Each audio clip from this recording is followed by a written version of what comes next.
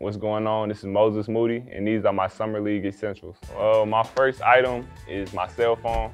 I bring that with me just so I can stay locked in with my family, my friends, people back home. Next, I bring my Tupac tapestry whenever I'm moving around. I didn't actually bring it out here to Summer League, but it's just a big old picture of Tupac because that's somebody that I really look up to and I really like. Next, I bring my AirPods with me. That's something that I like to travel with, just so I can stay locked in, listen to my favorite artists. I'm reading a book, 48 Laws of Power.